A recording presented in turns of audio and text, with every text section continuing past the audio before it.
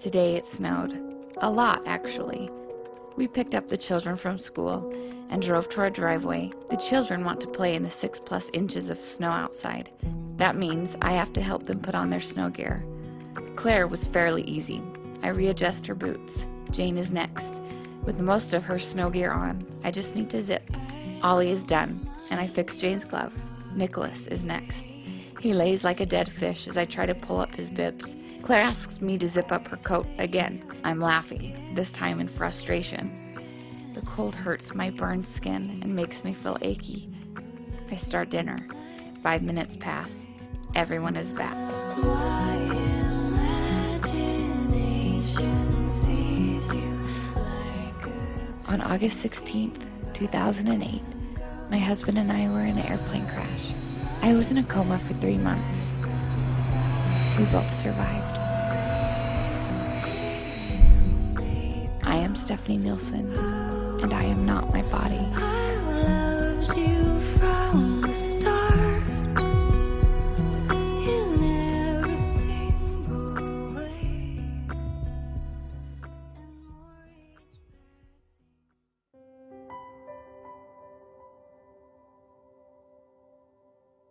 I remember when the airplane crashed. I remember rolling under a tree and looking up at the leaves and thinking, just having sort of a feeling that things would be okay, that it would be okay, and I didn't know the extent of my injuries. I remember the therapist working with me and challenging me to get better, because they said, you need to get better and be at Stephanie's bedside when she wakes up. Their hospital rooms were definitely a sacred place, because there was, miracles happening in there every day. Notes and cards from everywhere were on the walls.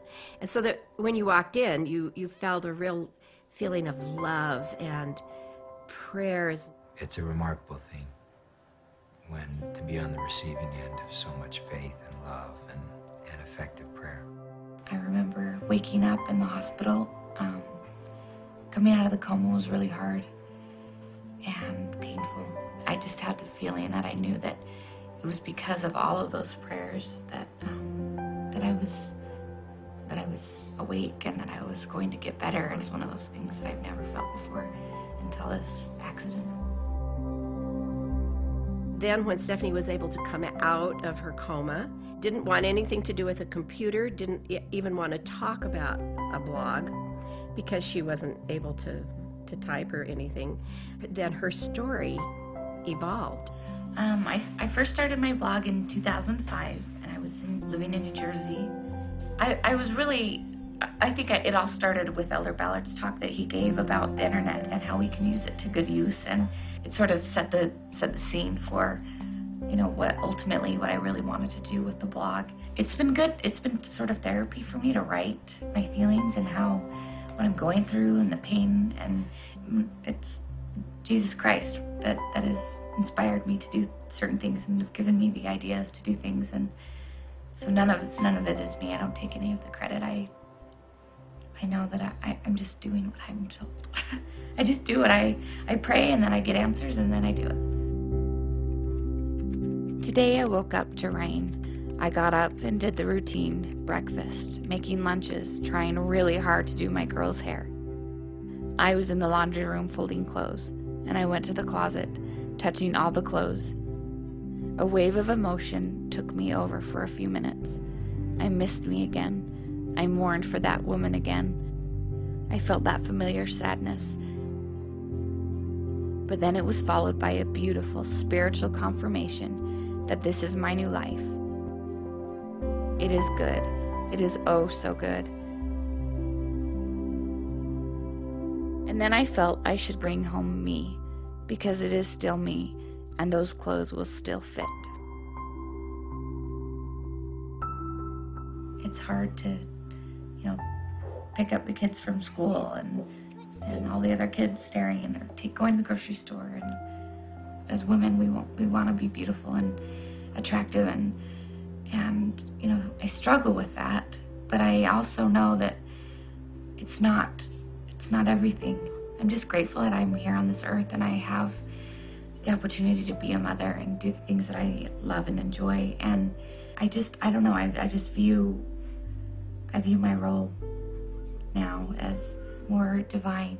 It's something more, not just a mother who wakes up and makes her kids food, and it's a mother who enriches and teaches about the gospel of Jesus Christ, but it's a privilege, and I see it more as a privilege than anything.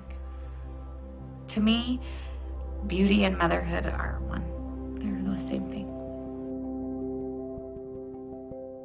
There is a plan for us, and it's a plan that will ultimately give us the greatest joy and happiness that we will ever experience. And it is only possible through Jesus Christ. And I am grateful for this trial, and it's a blessing, even though it's hard and it's challenging, and it will be for a while. It's our spiritual nature, though, to turn to our God who gave us life and has given us this mortal experience, to turn to Him for either to thank Him for the happy times or to pray for His help in the hard times.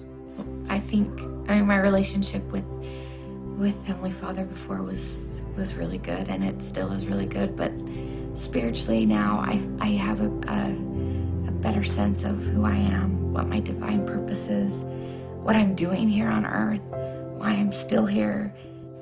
Life has a different meaning to me than it did before. It's all about your heart. There are moments in my life when I feel like my spirit is tapping my heart to remind me just why I still mortally exist. Today I had more of those tapping moments. It was in the deep brown eyes of Nicholas, laughing and tackling Jimmy over and over and over again. It was in Claire's desire to help me with anything. Today it was groceries. It was Mr. Nilsson, who I watched outside my window early this morning, ride his bike to school with the girls. Their faces beamed like they were the luckiest girls ever. And they are, including me.